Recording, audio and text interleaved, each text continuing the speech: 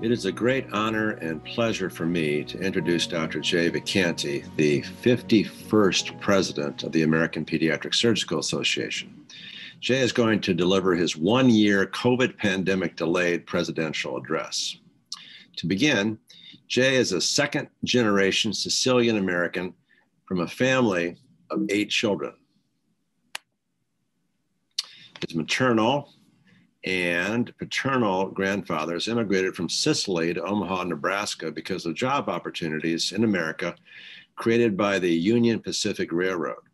Here, Jay's parents, Joanna and Charles, on their wedding day, flanked by Jay's grandparents. Jay's mother dropped out of college 6 hours short of a pre-medical degree in order to marry. His father became a professor of dentistry, an oral surgeon, and a pioneer in endodontics at Creighton University in Omaha. This shows 5 generations of Vacantis. Here's Jay, when he's in medical school, with the 5th generation up front. The Vacantis were a very large and influential Sicilian American family in Omaha. Jay told me we were like the family in The Godfather, but without the violence or the crime. In kindergarten, Jay declared that he was going to be a surgeon.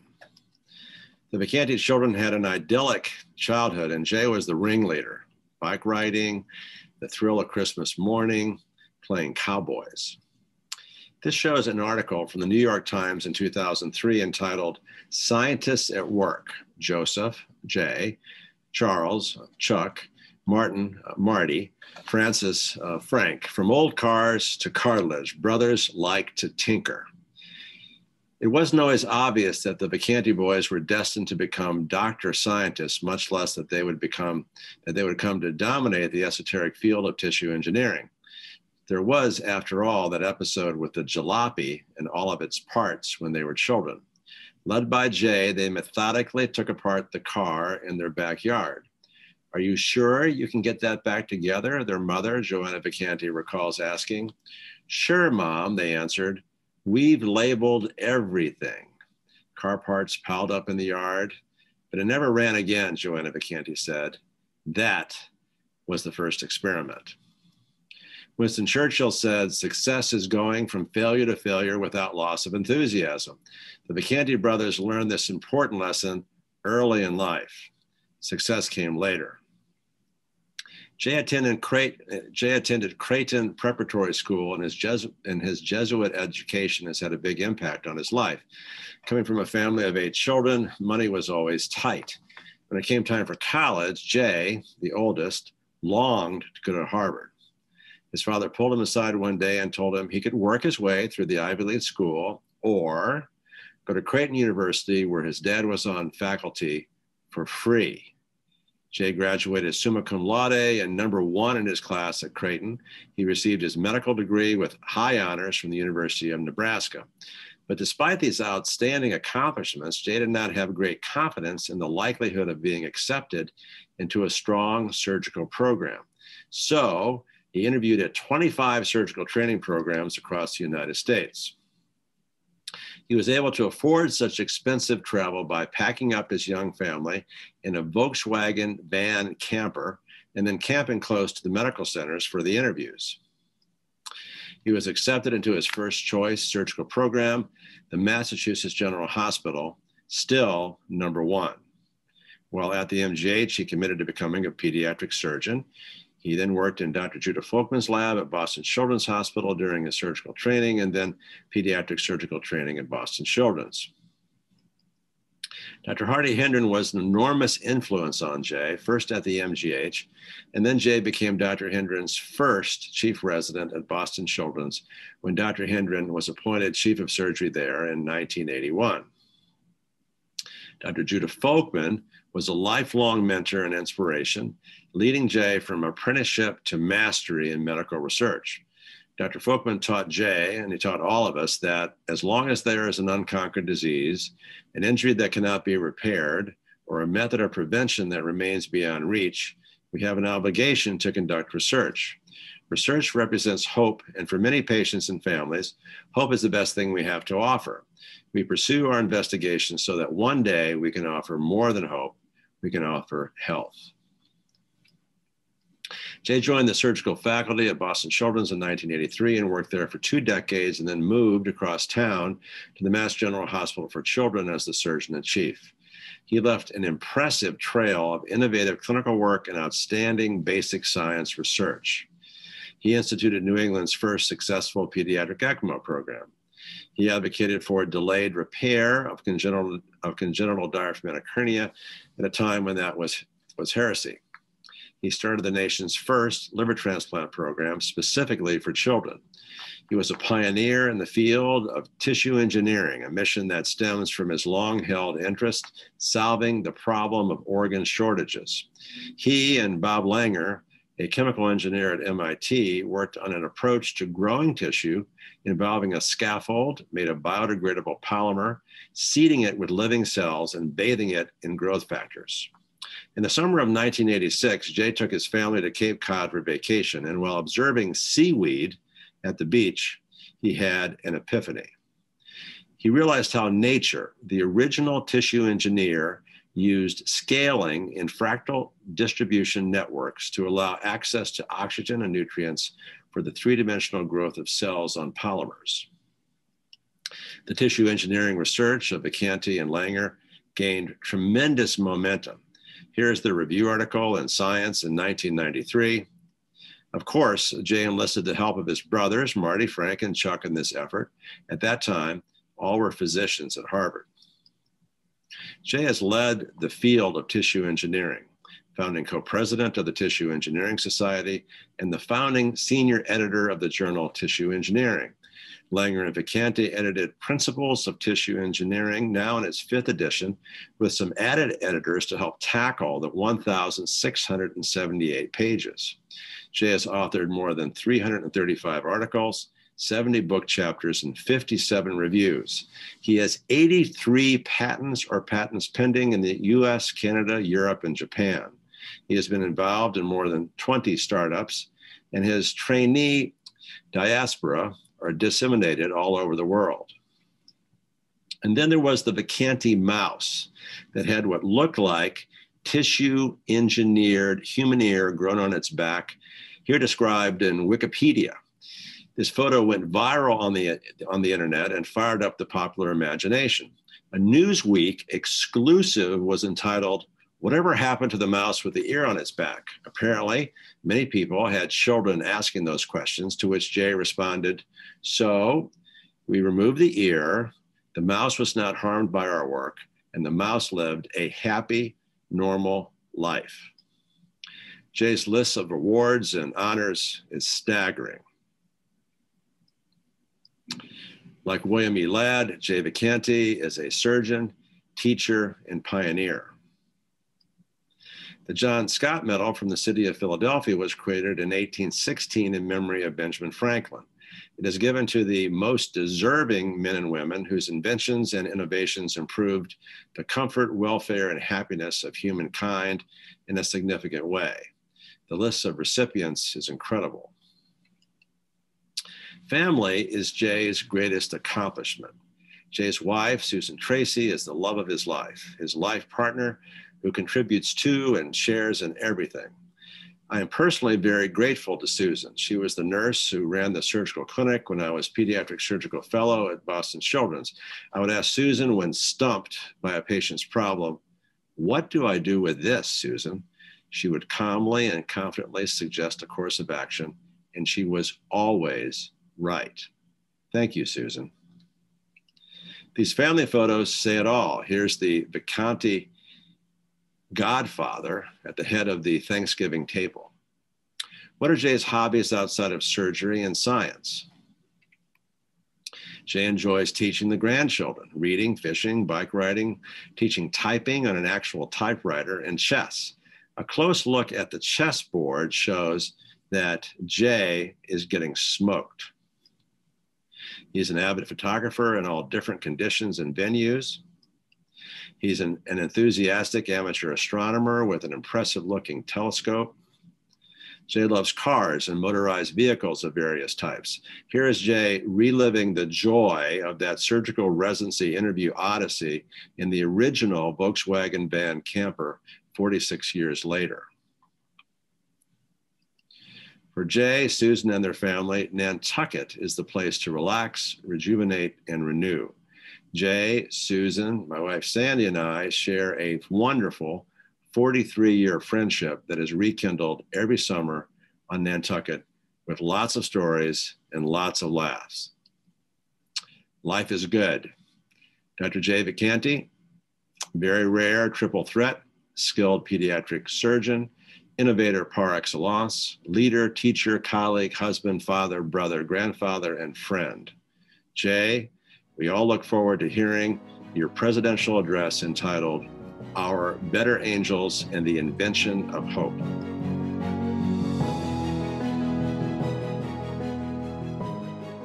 Thank you, Dr. Edzik, for your generous and kind introduction. Your words and feelings mean a lot to me, and I value so much our friendship of 40 years.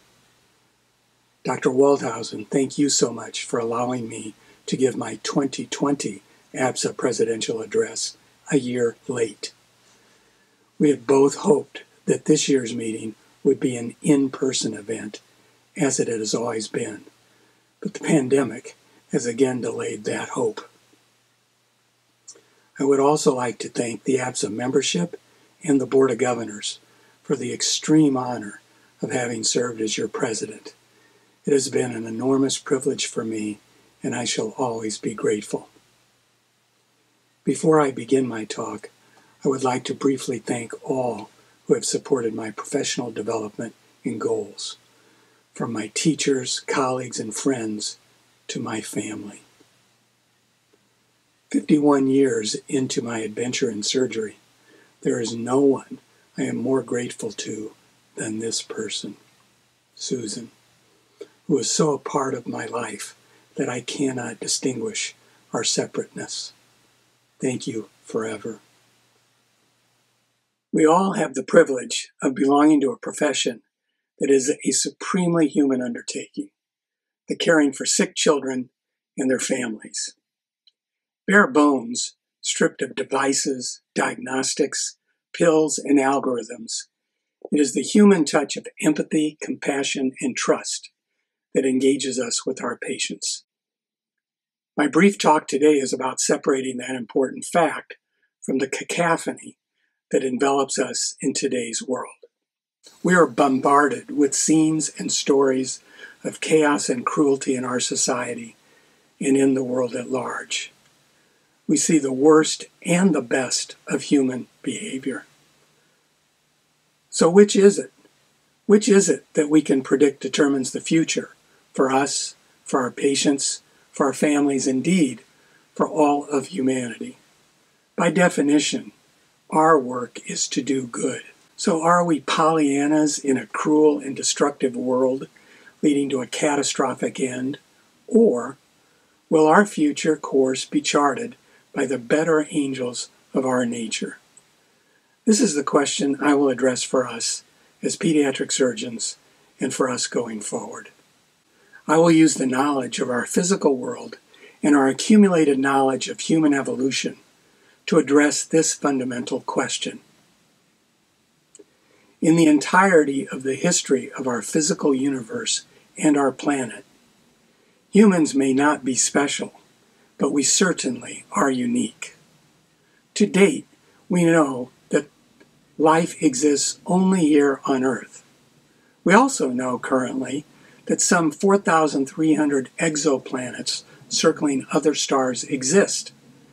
And the data suggest that just over 50 of these are in the Goldilocks zone, meaning that they exist in a physical circumstance which might generate and support life. Here on Earth, we know that single-cell organisms first arose about 3.5 billion years ago, roughly 1 billion years after Earth's formation. Multicellular organisms evolved about 1.5 billion years ago. So now let's fast forward to 7 million years ago, and we see the common ancestor for chimpanzees and us, Homo sapiens. This is where our lineage diverged from monkeys and apes.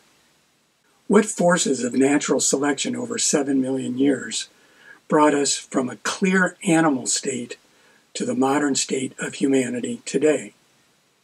If we can gather information from the fossil record, not only about the physical evolution of man, but also his social evolution and behavior, perhaps we can surmise the roots of our dual nature: good versus evil, truth versus lies, cooperation versus violence and war.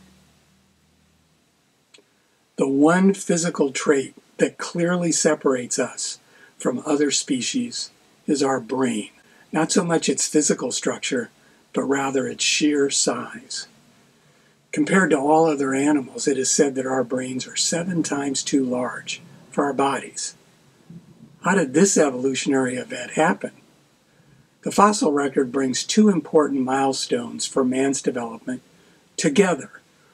About 1.5 to 2 million years ago, humans began to control the use of fire, and man's brain began to enlarge at an almost astonishing rate.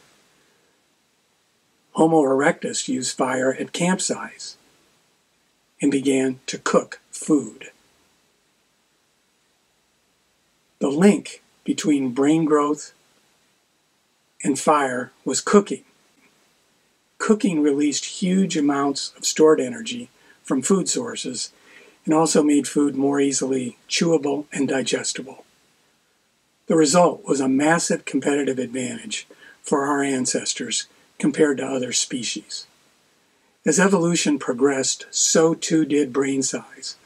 By the time Homo sapiens emerged, between 300,000 and 200,000 years ago, brain capacity had far outstripped other species. The increase in mental capacity with the discovery of cooking led to a number of evolutionary developments in early man, which made us uniquely human by the time of the emergence of Homo sapiens. A significant step was advanced social behavior, resulting in complex societies. According to E.O. Wilson, in 400 million years of animal evolution, this has only occurred 20 times. Other examples being insects, crustaceans, and a few species of rodents. This eusociality is defined as the creation of a protected nest from which foraging starts and within which young are raised to maturity, and both the parents and offspring stay in the nest and cooperate to raise new generations. This produces a division of labor into risk-prone foragers and risk-averse parents and nurses. So imagine 2 million years ago, the social intelligence at a campsite anchored our predecessors. This led to storytelling, cooperation, invention, and altruism. The survival advantage that resulted was groups of altruistic individuals won over groups of selfish individuals.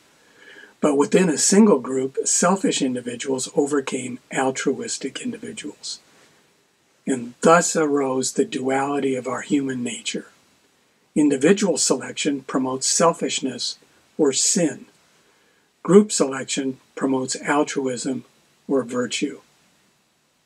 And so, by 200,000 years ago, humanity had the basic tools to proceed with developing modern civilization, imagination, and cooperation. Our brains allowed us to move back and forth between what is and what could be. Our imagination created abstract thought and symbolism. Ideas became realities that were actionable. Laws were ideas in the abstract. Nation-states were ideas producing loyalty, honor, and pride.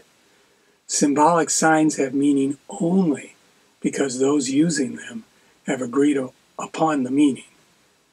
The United States flag is only a cloth with colored patterns and has no meaning without a group of people assigning and applying meaning. In fact, all language and the written word are just sounds and markings without assigned symbolic meaning. From this ability to use symbols and ponder the future came the ability to hope. It reflects the human ability to generate future outcomes by using more than just what is predictable. It requires imagination for a justification to take on risky actions that might normally be predicted to fail. Hope is a fundamental part of human existence. So what of the dark side of human duality? Is it dominant in our future? Are we fated by genes and evolution to descend into madness and destruction? We can look to the fossil record and find comfort in the timing of the development of sophisticated mass violence and war. In fact, the evidence shows that it comes late and is associated with the invention of agriculture and the conversion from a nomadic existence to permanent settlements, towns, and cities. It is temporally related to the control of resources in land, food, and property. This occurred very recently, between 10 and 15,000 years ago. Fossil evidence of caretaking and compassion dates to 1.8 million years ago. If we look at the markers of violence from 2 million years ago all the way to 10,000 years ago, the data from 2,600 individuals in 400 sites shows only 58 instances of evidence of trauma, meaning that 98% of human fossils over a 2 million year period showed no evidence of injury. This is in stark contrast to the last 10,000 years, where there is an ever-increasing rate of traumatic injury and instances of mass systematic trauma and lethal conflict from warring groups. And so, to summarize our sprint through human evolutionary history, we, as compassionate caregivers, can take comfort that our role is more consistent with the core expression of our DNA, and that we can more confidently hope for a better future through our imagination, creativity, invention, and our boundless determination to make a difference in doing good. Our technology has allowed us to take a selfie, a snapshot of us as humans in the context of the physical world. We can look out and see ourselves at a distance. That image is a stark fact for philosophers and for us all. Thank you very much. It had been well understood by the scientists and philosophers of classical antiquity that the Earth was a mere point in a vast, encompassing cosmos. But no one had ever seen it as such. Consider again that dot. That's here. That's home. That's us. On it, everyone you love, everyone you know, everyone you ever heard of, every human being who ever was, lived out their lives. The aggregate of our joy and suffering, thousands of confident religions, ideologies, and economic doctrines, every hunter and forager, every hero and coward, every creator and destroyer of civilization, every king and peasant, every young couple in love, every mother and father, hopeful child, inventor and explorer, every teacher of morals, every corrupt politician, every superstar, every supreme leader, every saint and sinner in the history of our species lived there, on a mote of dust, suspended in a sunbeam. The Earth is a very small stage in a vast cosmic arena. To me, it underscores our responsibility to deal more kindly with one another and to preserve and cherish the pale blue dot.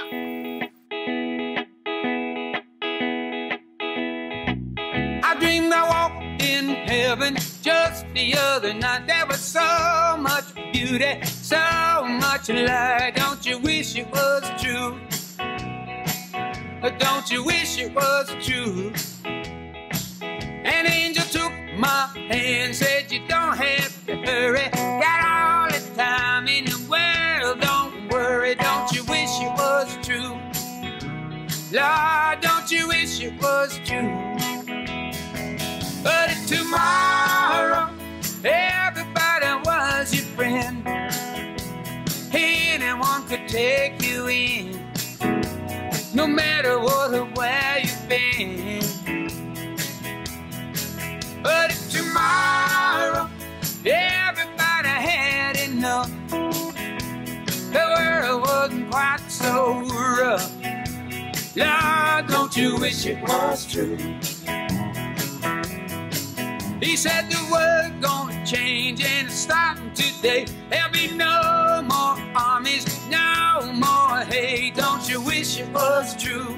Don't you wish it was true?